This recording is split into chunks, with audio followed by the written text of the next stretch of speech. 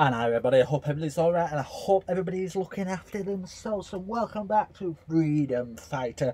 The following footage may cause you stress and alarm.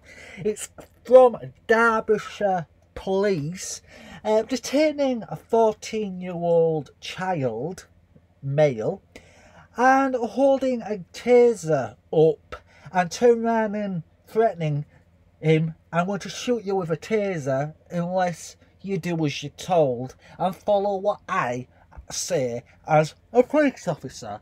But what they didn't realise is, as well as this 14-year-old but male, there was also a second child that was having a panic attack due to the stress that the police was putting on her, holding her brother, which was 14, to account with a taser. And the police just stand there and told her not to get involved. Your brother's going to be shot in a second by a taser unless he does what we say to him to do. But we don't care about your health and safety at all. You can just have your panic attack and suffer the consequences later. This is typical Derbyshire police, and it's typical UK police at the best. This is what our police force in the United Kingdom is coming to.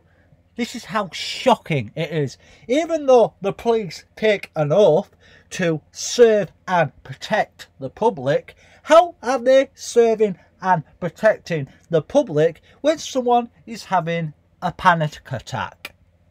I'll leave that one with you. Enjoy the footage. You are not touching my younger brother who is 14. No, it's a hate crime that has happened. You are not touching my brother. I swear to God, if you touch my brother, you're not touching my brother. You're not touching. You are not touching a 14-year-old with a taser. What is wrong with you? You're not touching a 14-year-old with a taser. You are not touching a 14-year-old with a taser. You are not touching a 14-year-old with a taser. You are not doing that. You are not doing that.